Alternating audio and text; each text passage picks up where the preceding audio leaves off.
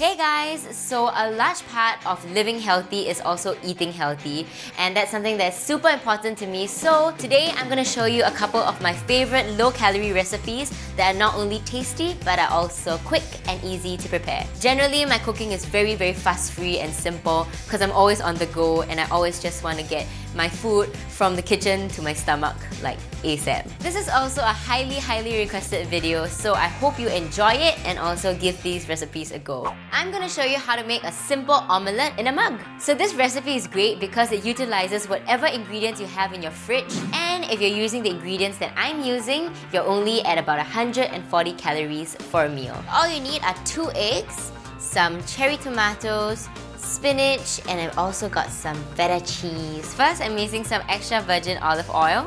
Just take a bit and you want to grease your mug so that the eggs don't stick to your mug. And then next, you want to crack your eggs in, beat them. I got some cherry tomatoes. I'm just gonna halve them, put it inside my mug. And then I got my spinach. I just like to put a bit of feta on top for some extra taste. Season with some salt and pepper. I love pepper, so I'm gonna put a lot. And this is gonna go into the microwave for about 2 to 3 minutes. And then once it's done, you have your entire meal. I'm the kind of person who likes to cook in bulk, and I'll just keep it in the fridge and then I'll microwave as in when I'm hungry. So I love the microwave, you know. I know a lot of people are against the microwave and say that there's radiation and it's super unhealthy, but personally, I think microwaves are just lifesavers. I smell the eggs. Okay! And there you have it. This is my finished product. It doesn't look like super beautiful or anything like that, but it smells very delightful. It smells warm. It's a perfect breakfast or snack. And the best part is that there's very little washing up. Ooh, can you hear the squish? Can you hear the squish?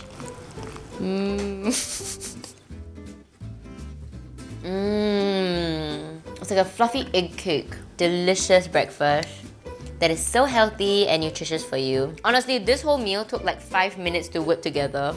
So I highly recommend that you try this out. Smells so good. I want to make more. I'm obsessed. I'm a huge fan of pasta, but they're pretty high in carbs. So for a low-carb alternative, why don't you try some zoodles? They're basically noodles, but they're made from zucchini. And you make them by simply shredding a zucchini. So this is a shredder that shreds your veggies into strips. I don't really have a method to it.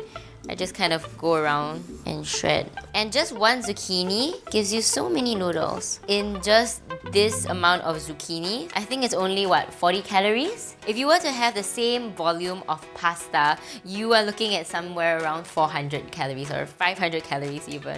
And this is why I love zoodles, because you can eat them in abundance without feeling guilty. You can do this with cucumbers as well, but zucchinis are a lot firmer and the texture is closer to that of pasta. So now we're gonna cook the zoodles, and you're gonna use some extra virgin olive oil. So swirl around your olive oil. And now we're gonna add in our zoodles. So zoodles don't take long to cook, maybe about 2 to 3 minutes.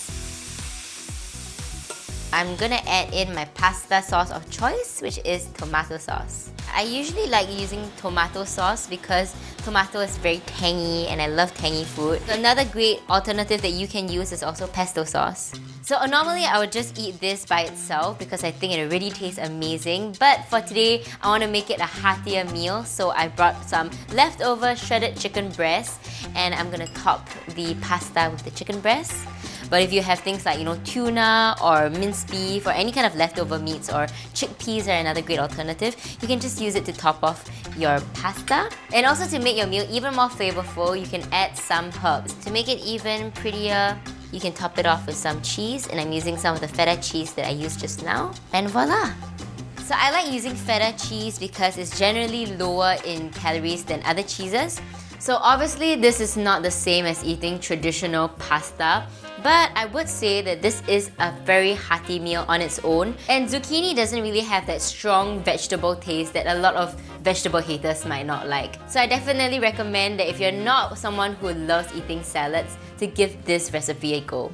So if you're someone who really doesn't like cooking, then sandwiches are the way to go. I'm gonna show you how to prepare a smoked salmon sandwich. Smoked salmon is just one of those luxurious treats that I like to give myself now and then. That is a break from my normal chicken breast. I have some smoked salmon, spinach, cherry tomatoes, some low-fat yogurt, and multi-grain bread. So I generally recommend whole grain or wholemeal bread as opposed to white bread because this actually has more fiber and it keeps you fuller longer. For a spread, instead of using high-calorie, high-fat sauces like mayo or tartar, you're gonna use some low-fat yogurt. 2 tablespoons of low-fat yogurt is only 24 calories as opposed to spreads like mayo, which is about 90 calories a tablespoon, or having a spread like butter. Oh my god, I got yogurt on my sleeve. This is what not to wear when you're doing a cooking show or cooking in general. I'm gonna add some spinach, put it on top, and the yogurt actually helps stick the spinach onto the bread. It gets quite irritating, when you're trying to eat a sandwich and all your veggies just kind of falling out of your sandwich. Now for the salmon, I'm gonna attempt to make it look fancy. I think I'll probably fail. And I also have some cherry tomatoes, so I'm just gonna fill in the gaps with my cherry tomatoes. So you can have this sandwich open faced just like that, or if you're packing it to go, you can add another slice of bread on top. So for a vegetarian option, you can try a smashed avocado sandwich. All you need is an avocado, and then you're gonna cut it in the center.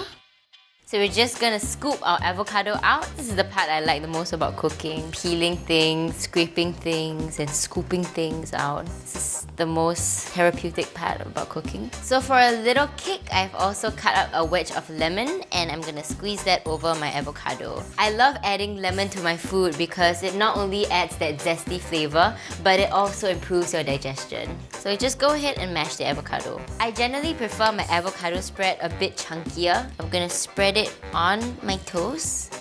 I'm gonna finish it off by garnishing it with some cherry tomatoes. This is actually our highest calorie recipe for this episode. It's actually 300 calories, and that's because of the avocado. Avocados are generally a high calorie fruit, but I still recommend that you eat your avocados because they are one of the best sources of dietary fats and they keep you full throughout the day. In general, sandwiches are very versatile. You can use whatever you have left in your fridge to make a very healthy meal for yourself, and you can get pretty creative with it. That's all the recipes I have for you today, and I know there are a couple of ingredients that I use quite a few times, like cherry tomatoes and spinach, but that's just because these are some healthy staples that I always keep in my kitchen just to ensure that I always have healthy snacks on hand as opposed to, reaching for a bag of chips. So remember to subscribe and hit the little bell so you always get a notification every time we post a new video, or you can download the Clicknetwork app so you can get early access to our videos before they hit YouTube. Take care.